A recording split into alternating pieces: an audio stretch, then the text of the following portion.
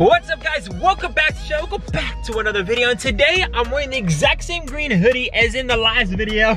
I got this from Walmart. It's actually pretty cozy, and you know, it helps me get my work done. It's getting a little chilly out right now, so it just works out. So we are heading down right now to my dad's place, and we're gonna start working on the 7 Series. I've been trying to get some work done on this car for the longest time. Ever since we got the truck, I've been a little busy on that, because if we can get the truck to work, literally we can pick up the next build, we can get up more parts, we can just make life would just be so much easier. Like right now, you guys know in the last truck video, it needed a new rear end, and I'm like, okay, how am I gonna get a rear end for a truck if my truck is down? Like, I need a truck to go get that rear end. So I had to pay them for a delivery fee and all that stuff. I just cannot wait to stop paying for towing charges, for delivery fees on car parts.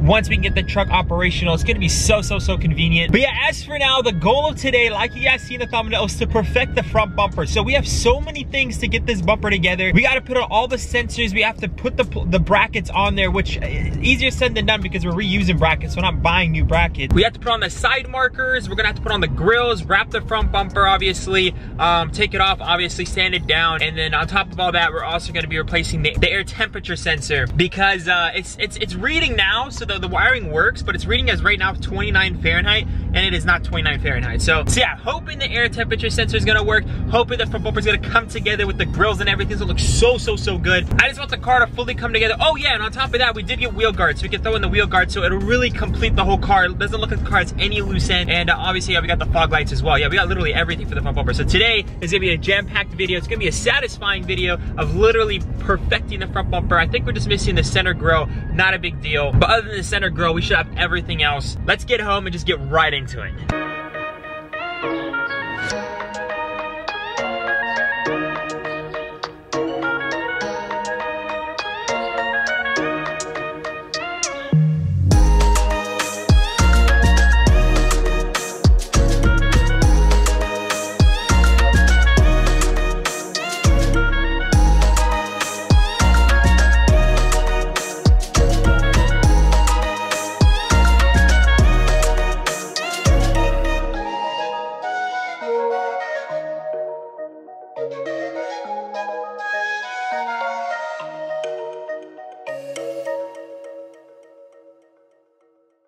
Alright guys, so after taking this off, which is where the temperature air sensor actually went into, actually right over here, this is the one that was currently in the car. I do have 2 other ones, so let's go ahead and just try to test these out and see if we get any better numbers. Let's see. These both look like aftermarket ones, so it doesn't really look like it matters which one we use, but I'm gonna go ahead and use this one just because it looks newer.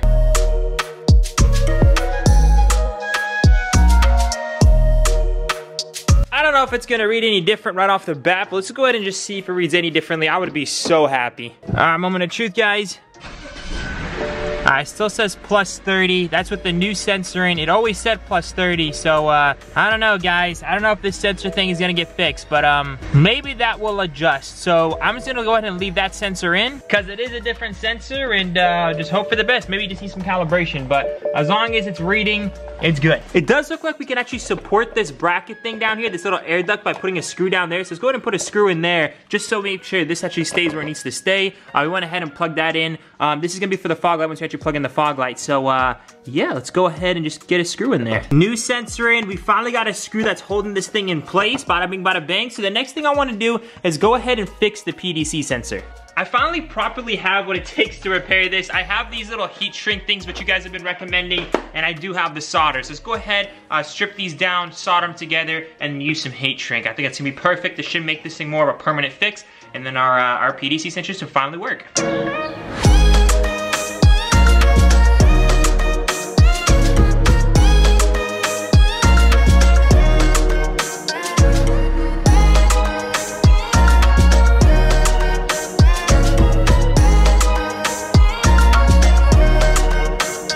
I just saved you guys the trouble from literally watching me do all this. So many wires were cut from like every single angle. Like, look how many I did. This took me roughly like an hour just to kind of see where the wires go and everything too, because some actually go into like where this, like, I think this is where the power is, where it all merges. I'm not sure. I don't know anything to do with electrician work, but as you guys can see, it was cut from 2 different parts. So I basically wired it from common sense. I'm hoping that's how this works. This one I forgot to put a little guard on it, but as you can see, I also put on the good stuff. Anyhow, this harness is pretty much complete, ready to go. Let's see what we gotta do next. So at this point, this garage is looking like an absolute mess. We have so many parts out for this bumper. Again, there's so many things to put this bumper fully together. Let's go ahead and sand it all the way down. And then I guess we'll knock out other things like putting on the sensor brackets and the sensors. Let's just go ahead and first thing, just knock out the sanding because this bumper is just in horrific, horrific shape. Just take a look at it.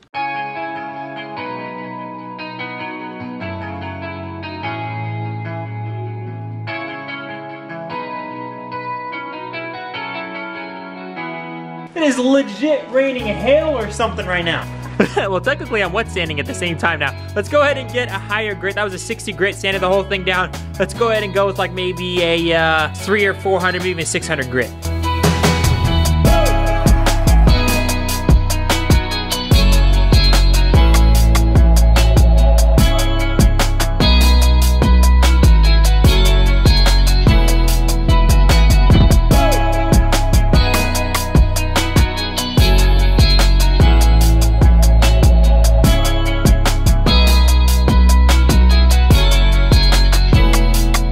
Now it's time to put on all the PDC sensor brackets onto this bumper. And then after that, we're also need to put on these side markers onto the bumper and the grills and actually the fog lights we can wait, the grills we can wait. But we need to put that on because we're wrapping over it. And since we're wrapping over the sensors as well, they'll still work, but we just want to wrap over them because it's a different color. We need to put in the sensor brackets, sensors, and these little side things real quick. So it actually gives the bumper also some time to dry. It was super weird. Like when I needed to sand the bumper, it started raining, so it helped me like wet sand it. And then as soon as I need to dry it, it stopped raining, so I was able to dry it outside. It was really interesting, but anyway, worked out to my advantage. Let's go ahead and just flip the bumper over and get to work.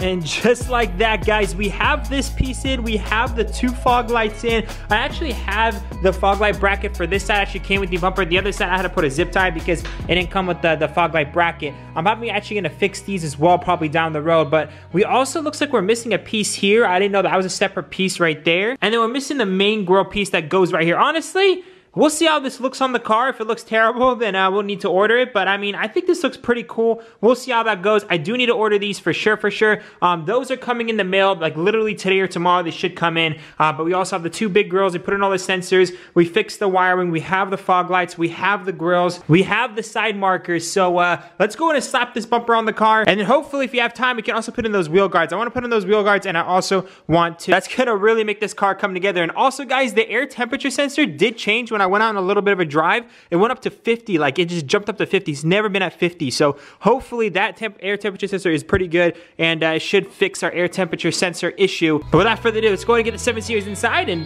go ahead and slap on this beautiful, beautiful bumper.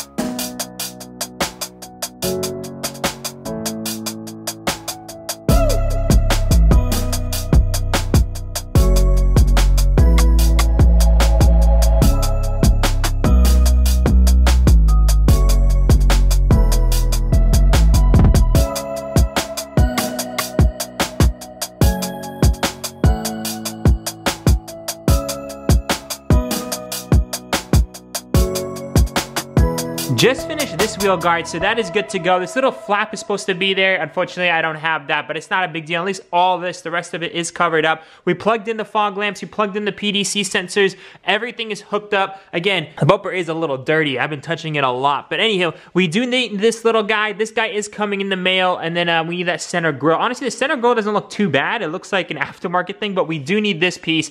That piece just looks so bad, so we need to order that piece. But anyhow, we are done with this side. Let's go ahead and work on the other side.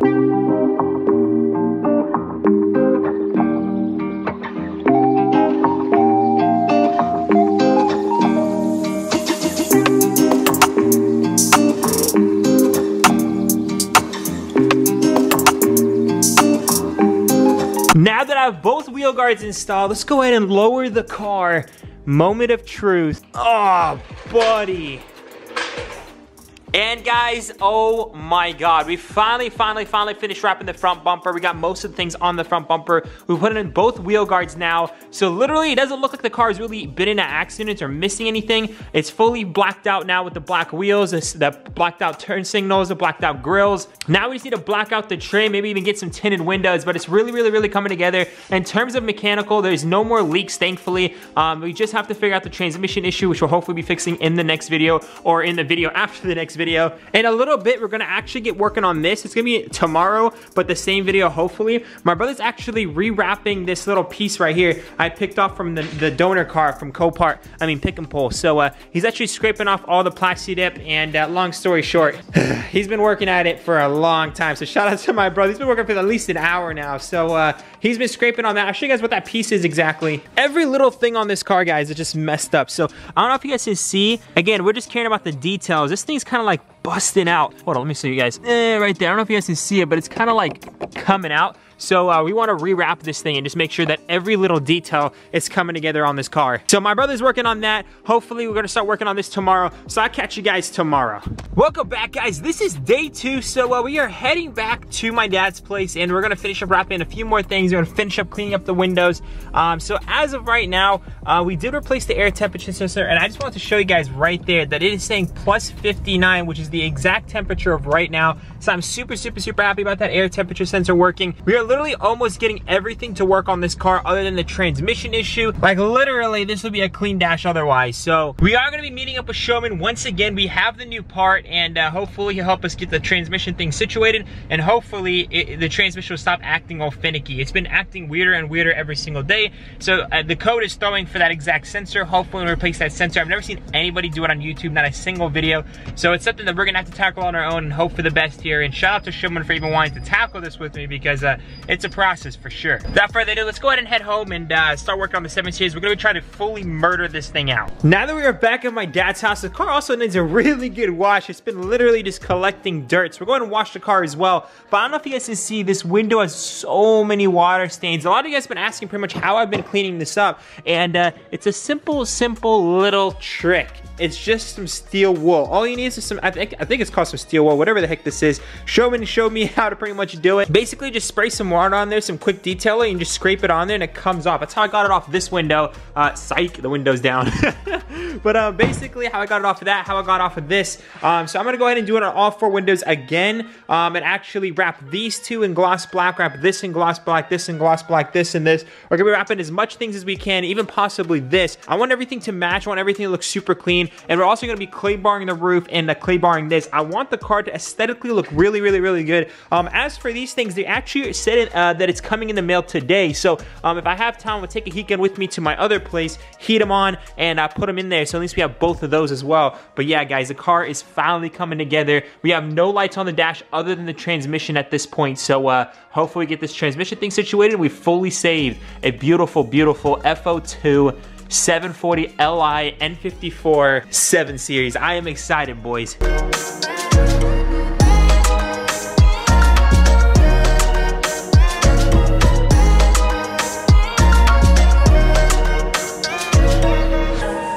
And just like that, guys, look at the roof, so much cleaner. That's why I didn't want to wrap the roof, because the roof was in perfect shape. Even these little trim pieces here, I want to kind of keep these original black. And for those of you guys who have ever wrapped the car, you guys knowing that wrapping around this is no fun. So I decided, you know what, since it's black, might as well keep it the original. And guys, look how good that is. Like, the roof is actually in really good shape. After some clay barring, a little bit of quick detailing, it came out really good. At this point, let's go ahead and pretty much just clay bar these little trim pieces here all the way around. This, that as well, and this as well, and just get all that ready for some wrapping.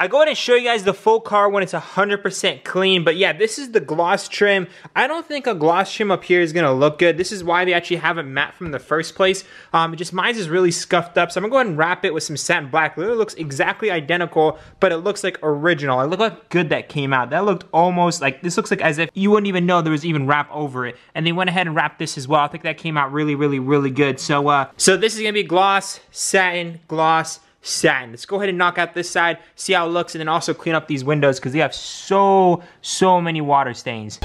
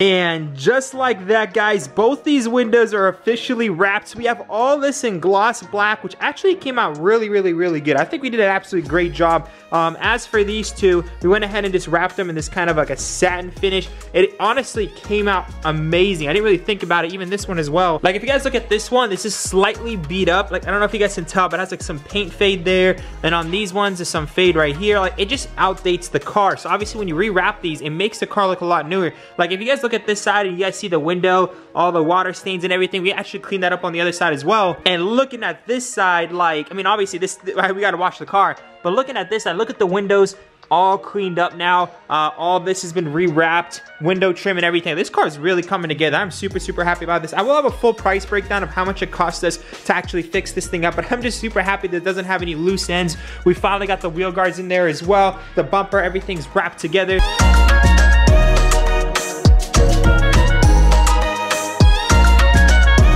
You guys will see this in 3, 2, 1.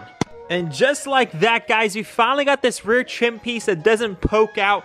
But even this side, guys, we finally have all the window trim. These two guys, that little thing. So yeah, it's really coming together. Again, it just needs a really good wash. There's a lot of dirt like in between the seams. I don't know if you guys can see all that, but yeah. Without further ado, I do want to wrap those two little front pieces, but unfortunately, that's pretty much gonna have to conclude it. I'm gonna head back home. I think this is a pretty jam-packed video, but hopefully in the next video, we're gonna be working on the transmission. This is the part that's supposedly supposed to fix our transmission. Hopefully, fingers crossed, guys. I mean, I've been ordering a lot of things that hypothetically should fix the transmission, but I think this is it because the code is throwing for this little guy right here. So we're gonna be heading down to Showman's hopefully on Monday to get that fixed. We have a new axle and a bunch of things coming in for the truck, so that should be a video on it pretty soon. By the time this video goes up, guys, we do have a lot of parts also that I got from another donor vehicle. So we have a bunch of things here from M Sport to just navigation systems to tail lights, a bunch of things that I'm selling it for pretty much super cheap. I got these from Pick and Pull, and I'm just gonna be uppricing it just a little bit, but I'm also throwing in merch, so they can kind of compensate for that if you guys pretty much want to check it out. All those purchases are going to be supporting this build and the next build. The plaques are being made also for the 7 Series and the M4.